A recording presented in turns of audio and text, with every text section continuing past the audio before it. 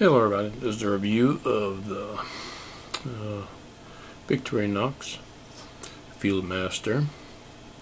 Here's the box it came in, nice silver box. I bought this knife because I liked all the features that it had. It had the saw and the scissor, which is kind of important to me.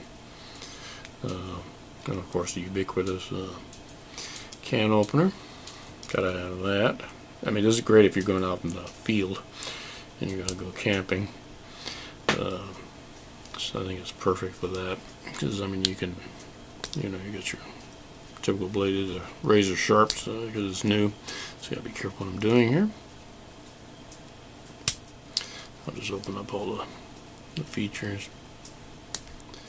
Here's a good old scissor, another great tool to have. And the only thing I don't like is getting it out the saw. It's kind of a pain in the ass because it's, unless you got long fingernails, it's kind of a pain. They should have put you know how they normally have this little notch here, so you can grip it or use your fingernail and you can pull out. There's not one on the saw blade, and then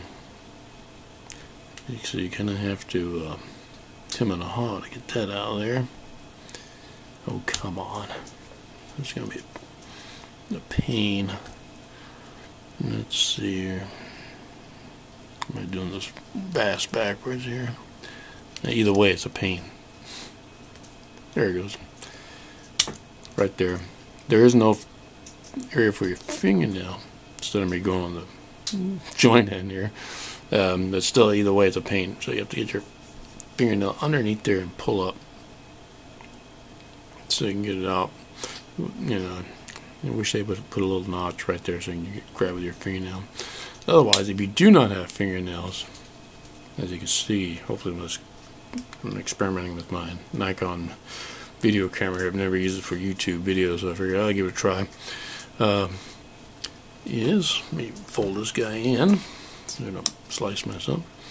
If you don't have fingernails, you're going to have a hard time. I guess you could take the toothpick and try to wedge and pull it up. That's not that big a deal. Let's see, they put a little notch in there. No, not really. Otherwise, it's great. I would have probably put a notch there to catch your finger, so that right there you could just lift up. Instead of that, but all in all, we're talking a very high quality device here. It's a good tool. A lot of multiple things on here. It's a little stiff here. Boy. There you go.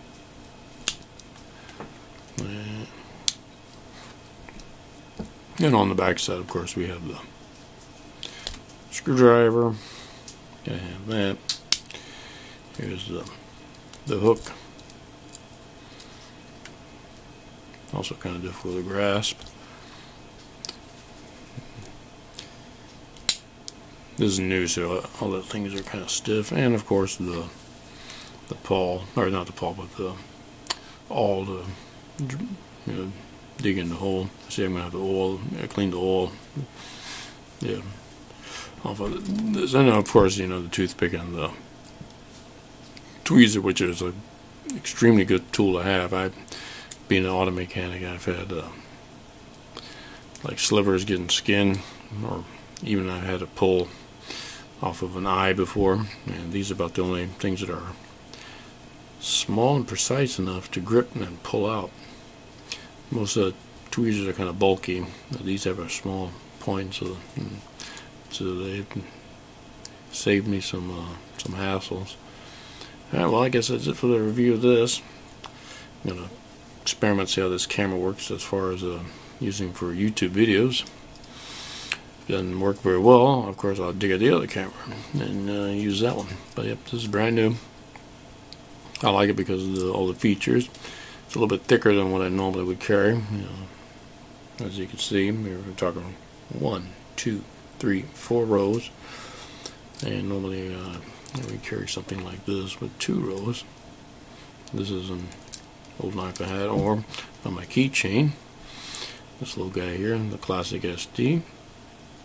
It's tiny, but it's, you know, at least you have it with you, and you have that important tweezer.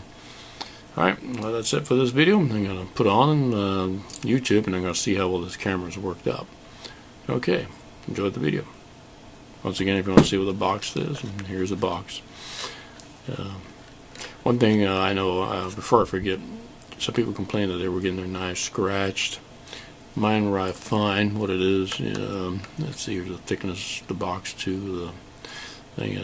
I guess, you know, 30-40 years ago when I used to buy these, they were in a separate tray, so it was more a snug fit. I guess they should wrap it in a plastic bag, a small bag, help keep, and depending on our particular. These are going to scratch up real fast with me anyways. I mean, it's just a tool. So I mean, it's a expendable tool that you use, and when you break it or wear it out, you just get another one. And I mean, they're inexpensive but well made. Okay, enjoy the video.